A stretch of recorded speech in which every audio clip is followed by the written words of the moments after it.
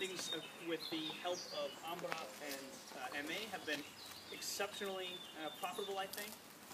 And I just want to ask them to come up for a second or two, a minute or two, and tell you a little bit about what they're doing. So, any of you want to volunteer to come first? Kevin's got a camera in his hand, so maybe he should go last at the moment. Jim or Bettina, would you care to step up? Tell us what you're doing.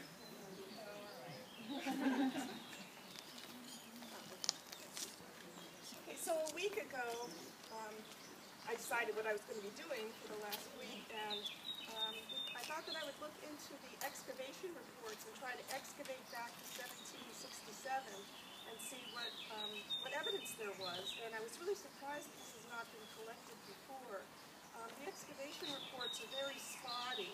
They mention the highlights, the armor that was found, the gold, and so forth, but they're not specific about which rooms. But when you get a general view of what was found, also from artistic views and descriptions of travelers. So that's what I've been looking at and trying to piece together from 1767 up to the present what's happened to the Quadriporticus. And a particularly good find I thought was here in the archives, archival photographs from the 1980s and 1990s, which the roof and the columns were taken apart and reconstructed, and so taken down to lower levels, and I was able to photograph all of those. So what's emerged is that there are many really spectacular objects that were taken off the walls, that were taken out of the rooms and transported to the Bourbon Museum in Portici. Some of them have gotten lost along the way. Some of them are in the storerooms at Naples, and I may tomorrow be able to see some of those that are brought up out of the storerooms. There are also some drawings that were made before the frescoes were removed that I'm trying to track down with the help of Ambra. One room in particular is the main entrance that we go through from the main gate. That was the central room, and it was really beautifully painted with armor, gladiatorial armor, and there was a lot of gladiatorial armor found right in that room, as you probably know. But in the center of the walls, between these very trompe-l'oeil, really illusionistic representations of armor, was a panel of Mars and Venus, with Mars's armor, Mars having been disarmed by Venus. So there was a play between the armor and this erotic mythological scene. So clearly this whole end, the south end, was really focused on the gladiators and their equipment. So that's really what I have to report. Thank you, Bettina. Bettina's work is really exciting because, one of the things that we came here, one of the reasons why we call this building the Quadriporticus rather than calling it the quarter of the soldiers or the gladiator barracks, as it's been called for years, is because we wanted to look at it without the bias of other interpretations. And so we've come at it largely from just an architectural perspective, and Bettina is really filling in all the color to our kind of gray-on-gray deconstruction of the Quadriporticus. Speaking of architecture, Jim's going to tell us a little bit about what he's been up to. Okay, so I'm here as a modern-day architect, visiting Pompeii to see what I can learn.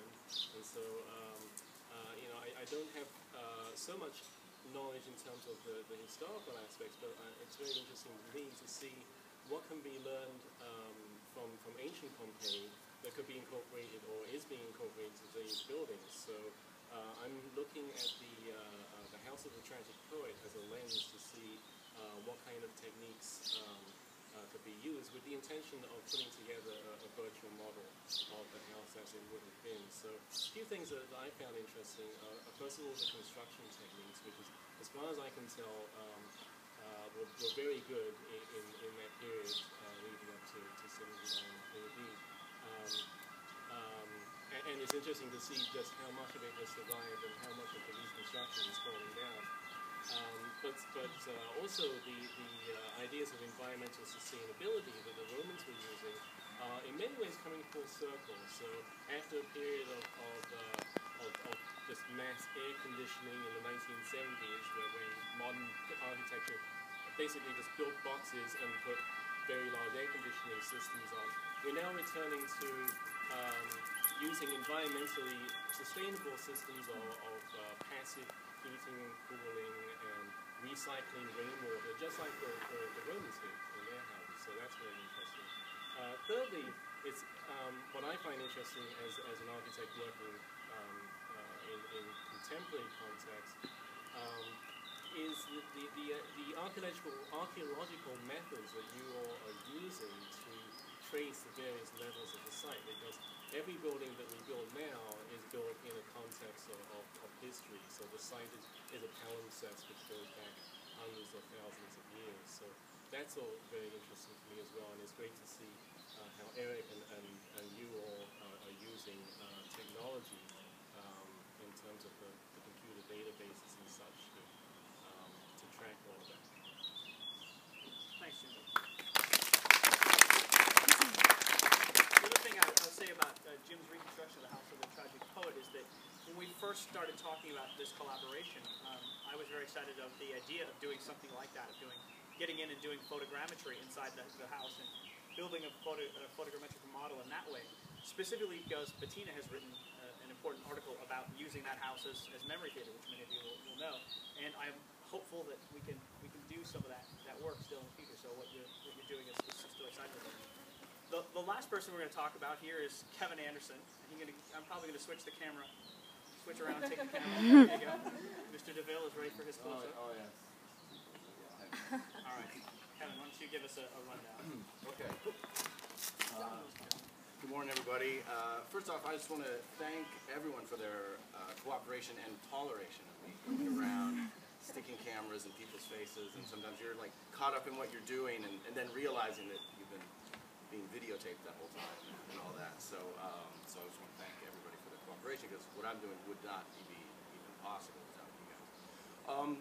So I came onto this project, after speaking with Eric about kind of doing somewhat of an ethnography of the whole process of the site, but also the people and people's interpretations of your work here, what you're finding, the kind of conclusions you're making, as well as a little bit about the teamwork and then the structure of the whole thing with the two projects going on in parallel.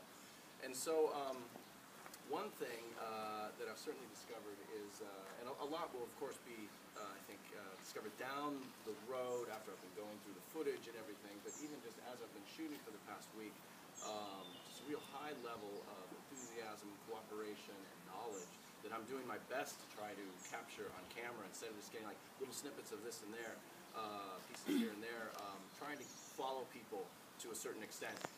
So in one way that's limited how much time I can spend with everybody. I have tended to concentrate on some groups more than others because I've followed them from the beginning. I want to get that sense of process.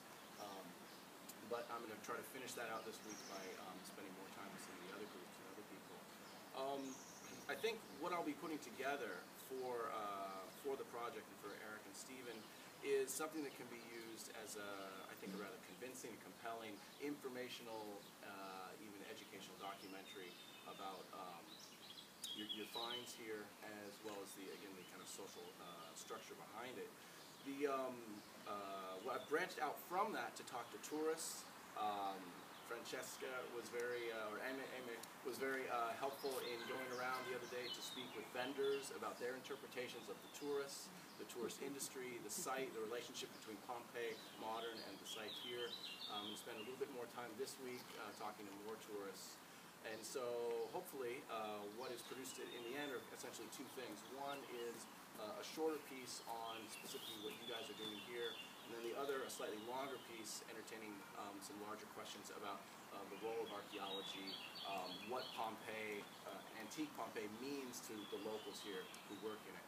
So I'm really looking forward to the hours. I think I'm up to close to 15 hours of footage now, which I'll be going through the rest of this summer. And I know there's a AIA conference in Seattle, and I'm really going to push to have something done that could ideally be shown there. So if people are planning on going there in Seattle, we can catch up in my hometown, and I can show you around, and we can reconvene that. So that's about it. Thank you, Kevin.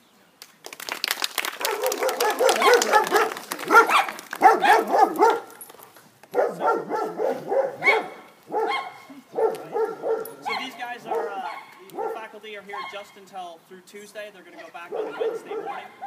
So if you have burning questions, if you haven't had a chance to get that one piece of information you wanted to get, you have to get it fast. So thanks everyone, and Allison, do we have anything left other than getting to work? I don't think so. Can I talk to supervisors real fast? And I think